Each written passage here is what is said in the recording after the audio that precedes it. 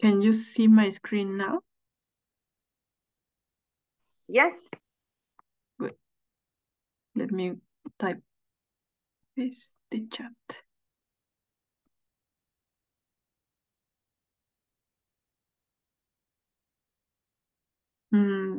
I want to write in the chat that we are starting now, but I cannot open the chat. I did put start, so don't worry about that. I found, good. Thank you. Right. So this chapter is chapter 12, Categorical Data Analysis. And yeah, the first thing about it is, what is here? Yeah. Is that the first thing that the chapter says that the categorical data analysis is usually the name that is given for, what is this? For nominal scale data analysis. So, but usually are used in the same way or without difference. And then after this, I mean, the nominal scale data means that our type of data, in our data we have categories, or we are categorizing data, which requires different type of analysis.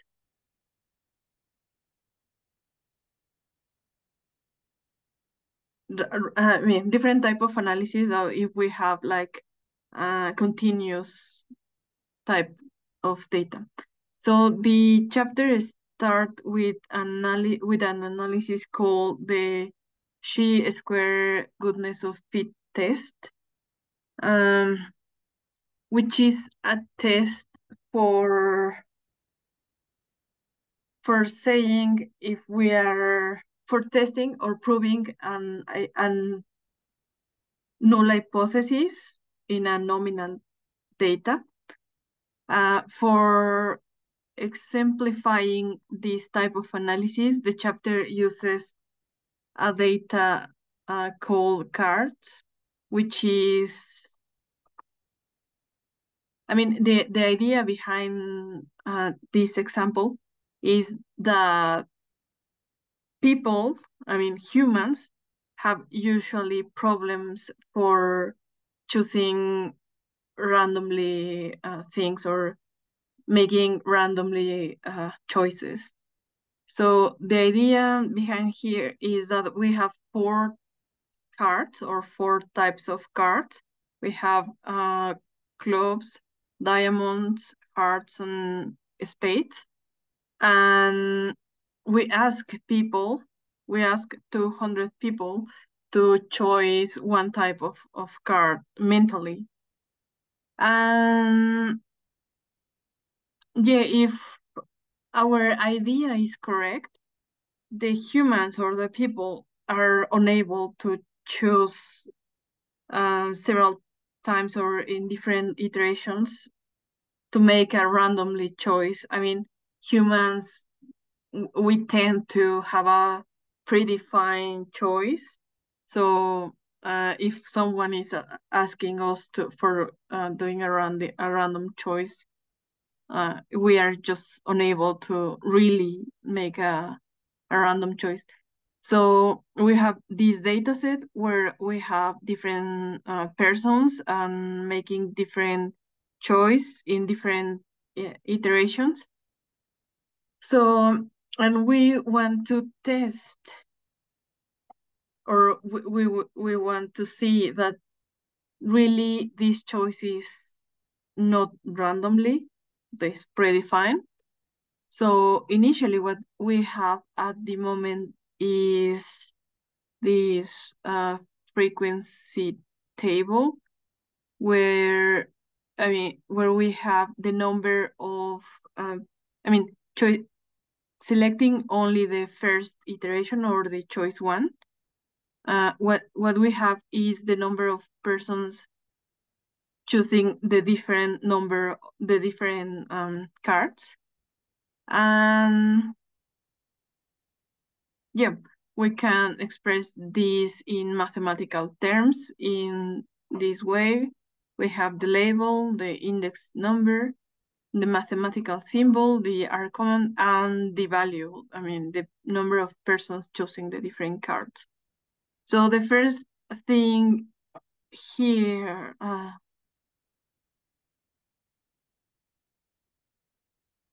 that we have is that our observed number or our observed numbers is equal to the observed card one, observed number of card two, and so on. So yeah, here we have explicitly our observed numbers. With this in mind, we have expressed this in a mathematical way. And immediately what we can do with that is establish a null hypothesis versus an alternative hypothesis. Our null hypothesis will be that all the 4 cards are chosen with equal probability. And considering this, the probability or our probability of the null hypothesis will be that all the 4 cards have equal probability to be chosen. So which means that if our probability is summed to 1, each card have a probability of 0.25. And yeah, it says that if we could set these probabilities in a different way depending of our data and research questions, but in this case, the probabilities are equal for the null hypothesis. And having this, we can have 2 expressions or 2 mathematical expressions for the null hypothesis and for the alternative hypothesis. We express the null hypothesis as P, or probability, is equal for all the cards, and the alternative hypothesis is that the probabilities are not equal for the 4 cards. And in R, we are going to set these probabilities, or we are like putting or defining our probabilities in R with this command. Having this, we now can apply or establish or calculate or estimate a statistic test called the goodness of fit, which basically is comparing how close we are to the null hypothesis, or how close we are of the null hypothesis, to see if we could reject it or accept it. So once we define our hypothesis, the next thing to do is estimate our expected frequencies. Just remembering that we have our observed frequencies here, and we need our expected frequencies, where I am.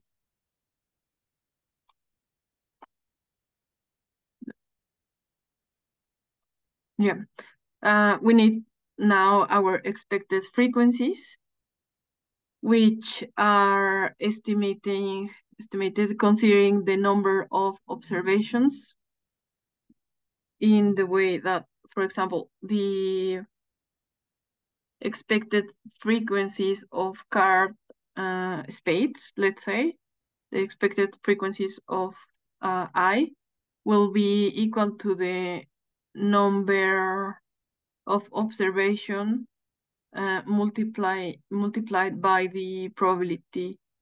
So yeah, here we are doing that in R. And for our null hypothesis, if we have a sample size of 200 and our probabilities are equal for all the cards, we just multiply it and we have that our expected frequencies are 50 persons for choosing the different cards. So yeah, this is quite obvious. Yeah, it's a simple example, but could be more complicated. And we can express this in a table of frequencies where we have our expected frequencies here, our observed frequencies in the second row.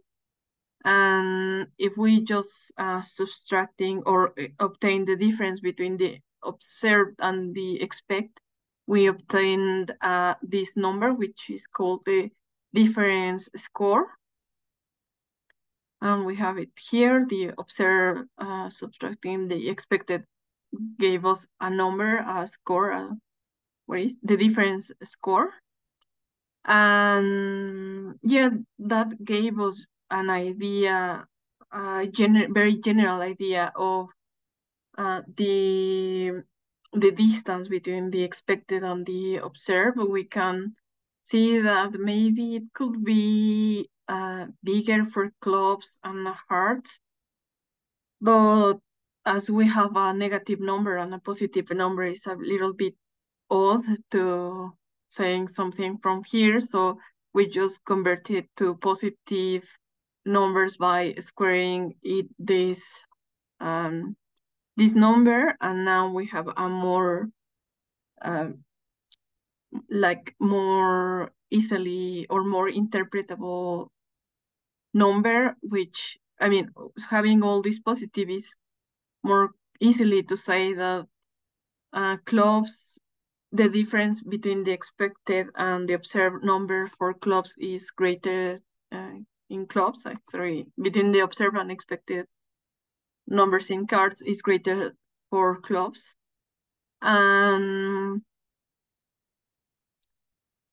Yeah, now for obtaining our estimated,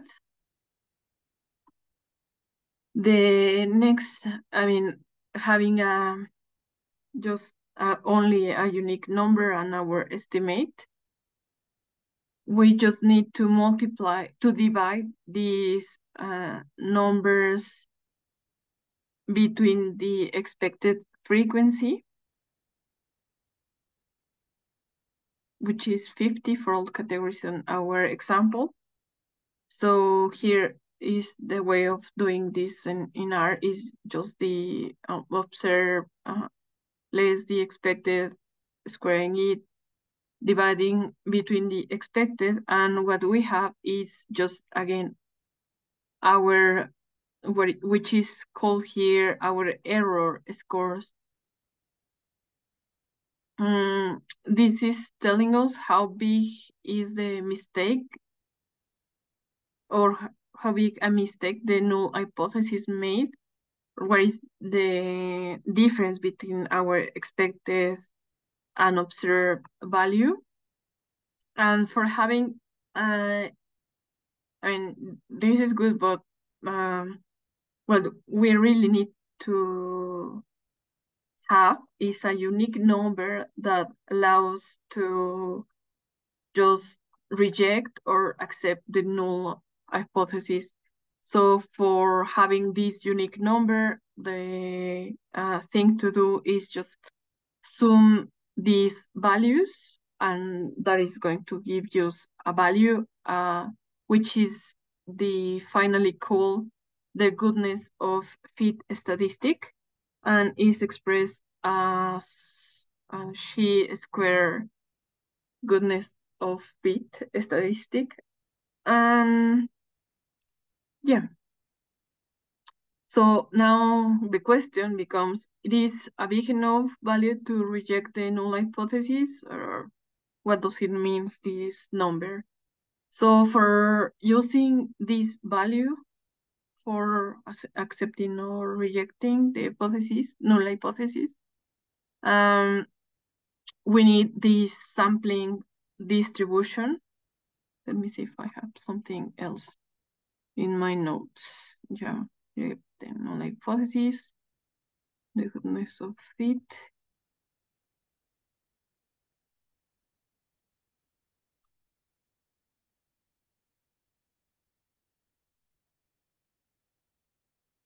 Yeah, we need the sampling distribution of our data. So here is introduced a concept which is the degrees of freedom. So basically it says that the degrees of freedom is the number of variables we have less 1, which in our case would be 4, related to our 4 types of cards, less 1, which is equal to 3 degrees of freedom in our case of data.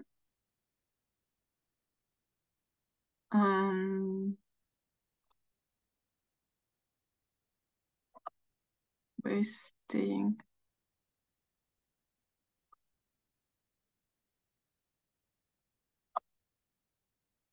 No, I don't know why it's talking about the degrees of freedom.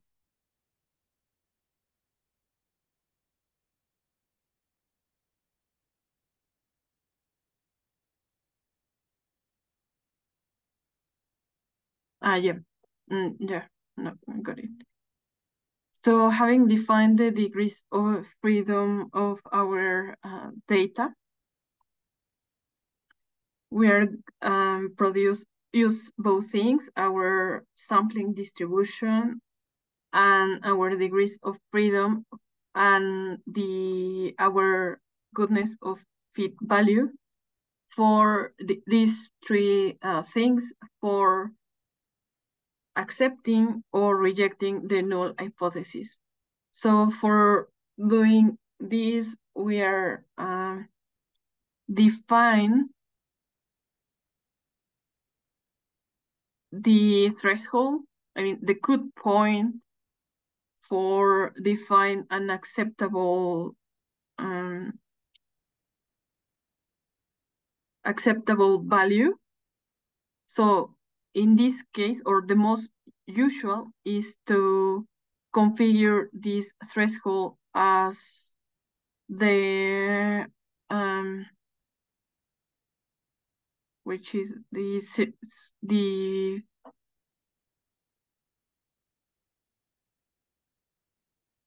percentile, the 0.95 percentile, which is the most common use. And in this case, it corresponds to the value of 7.8. And that value is the value of alpha in our test.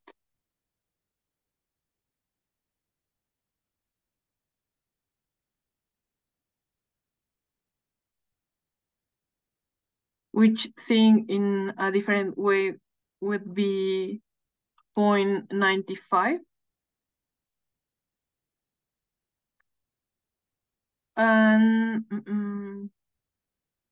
our degrees of freedom is 3.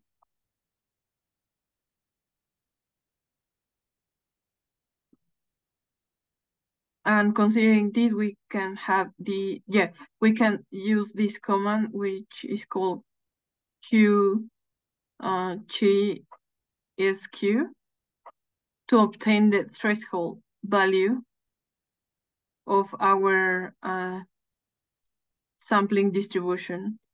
And now we can just place our estimated goodness of fit test to see if this is below or above this threshold.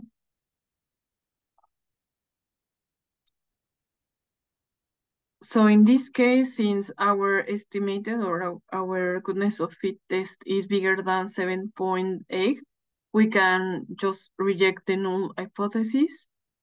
And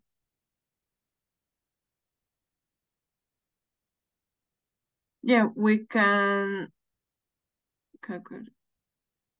Yeah, that we can also calculate the exact p-value using, rather than the Q-chi-sq function, we can use p-chi-sq function for calculate the exact p-value. And yeah, this is useful because yeah, it could be seen in terms of probabilities. So we can, yeah, we can use like subtracting to 1 the p-value and obtain the probability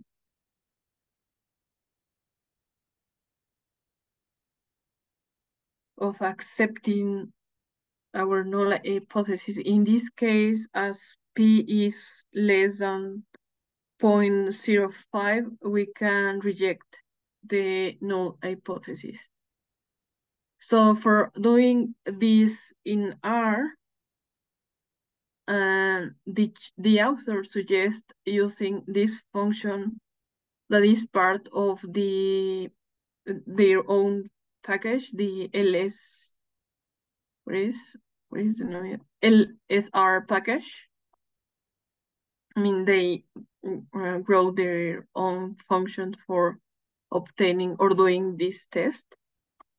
For using this is quite simple. We just need to input our data into the function, and the result is very descriptive in the way that initially it is saying the name of the test, our input data or our variables.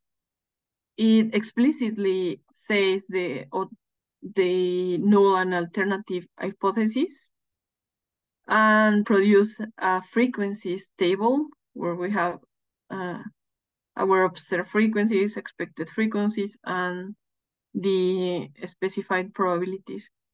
So, and finally, we have our chi-square statistic, our degrees of freedom, and finally, our p-value that again says that we can reject the null hypothesis. So,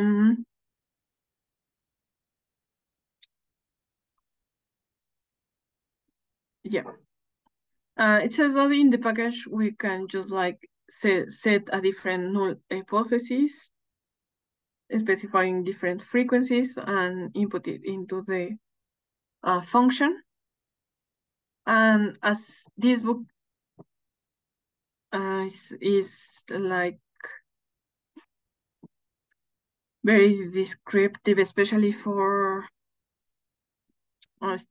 beginners or in data analysis of psychology data, is explain how we should report the results of the statistics.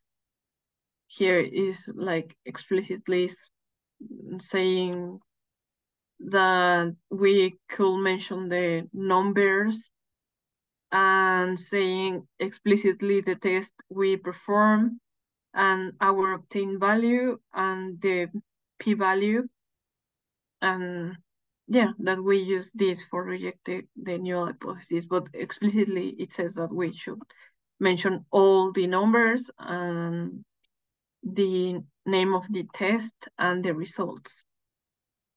Let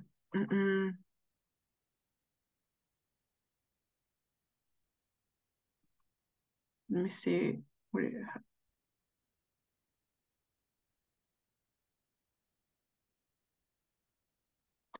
In our now we have a different test, which is called the chi-square test of independence or association, which usually is used to see if a response is related to the subject. I mean, to exemplify this test is using a very funny example or data set, which is from the program Futurama.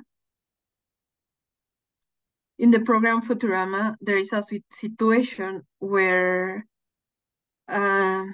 someone wants to differentiate between humans and robots, and for doing that establishes a kind of questions where a guardbot is just asking which of the following will you most prefer. The option A would be a puppy. The option B will be a pretty flower from your sweetie, or the option C, a large properly formatted data file.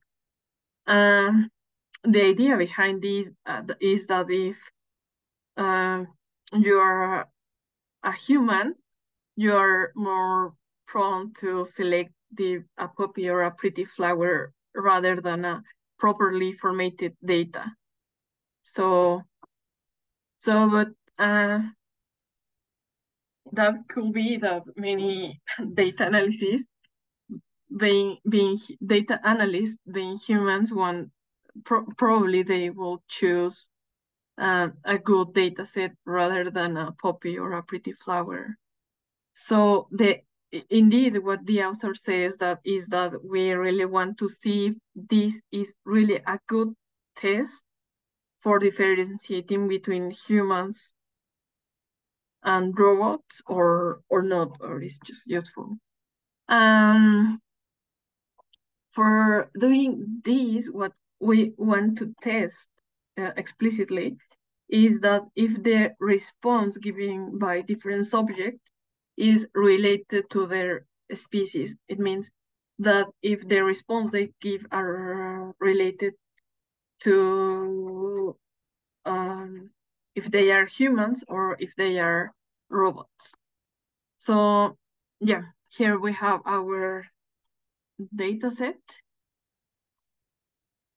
where we have our species and their choices. For example, the first species is a robot and they choose flower. And our summary is here. Here's our frequency table. And explicitly, we would like to have it separated by species. And we produce a cross-tabulated table with the total. And now we want to construct our hypothesis test. It's called of independence because, for example, in here, the question will be if the response is associated to the species or is independent. So, So I say that because having this in mind is we are going to construct our hypothesis test. So here we have our observed values with our total, and as in our previous test, we establish we define mathematically our null hypothesis. In this case, this where is the J term means if you're human or you're a robot. In this case, for example, let's say 1 is for humans, and let the AI term is the choice you did. So, for example, the probability of choosing puppies for humans is equal to the probability of choosing puppies of robots. And it's the same for all the different categories. So equally to the previous test, what we would like to have is the expected, we have our observed frequencies, but what we would like to have is our expected frequencies to be compared with our observed values. So in this case,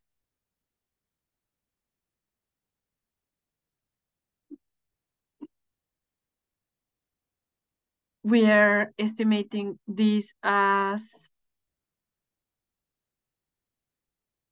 the total of people, our total or total of people that belong to the species. And the true J is the true probability of anyone choosing the option I.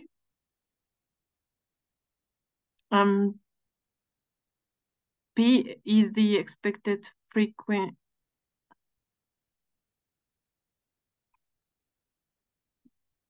If there are total people belong to the species, J, and the true probability of anyone choosing option P. Yeah, okay.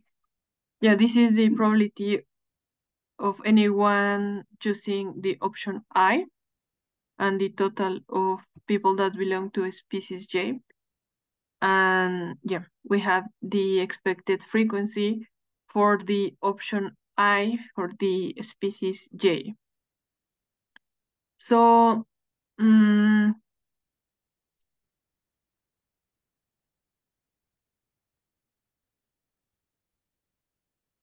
yeah, we don't have the value P for input in this expression, but this is something that we could estimate. In this case, for example, we have that 28 of 180 people selected the flowers, so the natural estimate of the probability of choosing flowers is 28 above 180, and this is 0.16. So in mathematical terms, is expressed in this way. And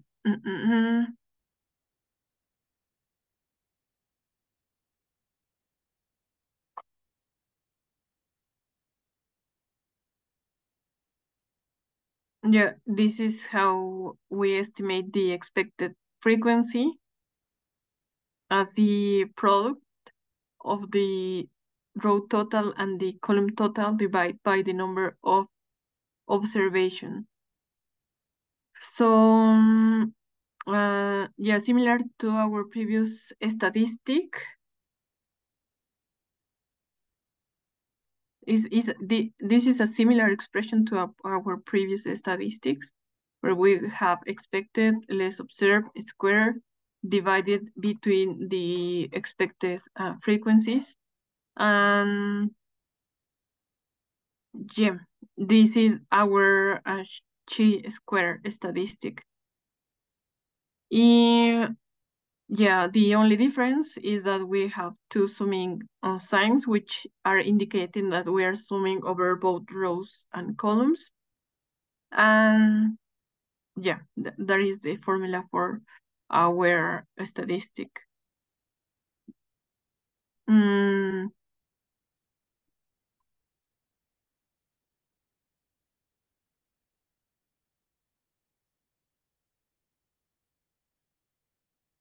So as in the previous statistics, the next thing to test our null hypothesis is the degrees of freedom. In this case, it's a little bit more complicated.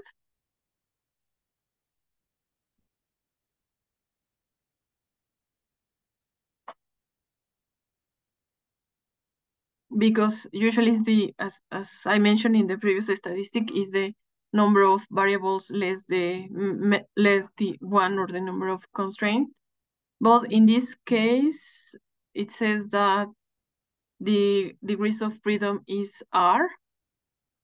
It's a contingency table with R or number of rows and C columns, contains a total of R multiplied per C observed frequencies.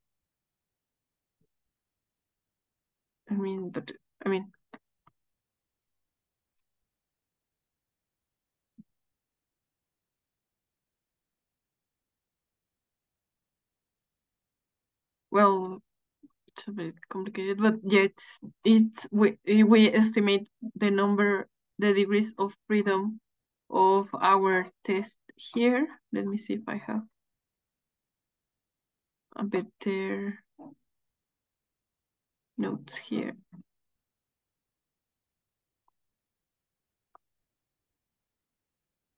And now to perform the test or explicitly reject or accept the hypothesis, we can use R.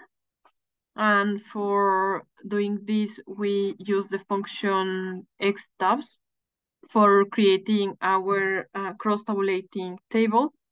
And then we use it, the author suggests a function of the package LSR, we call the association test function.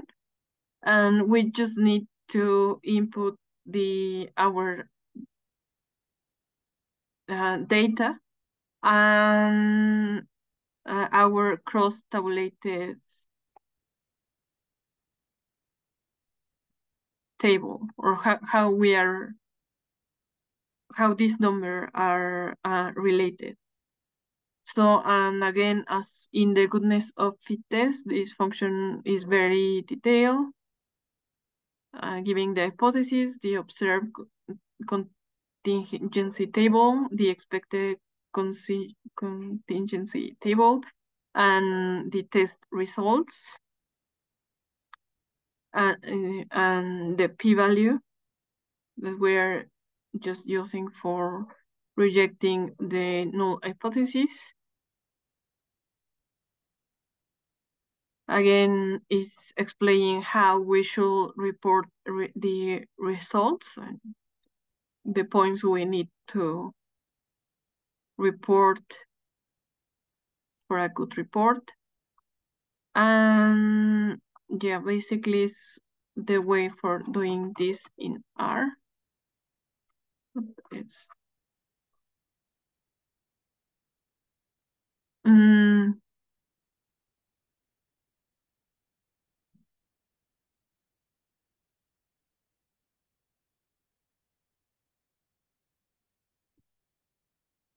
Okay, thank you. I think that was a very dense chapter. Yeah.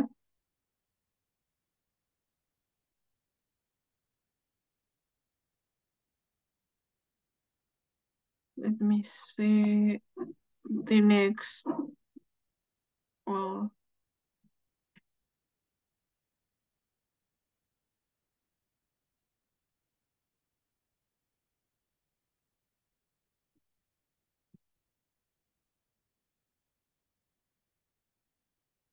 yeah, another important point in the chapter is the assumption of the test,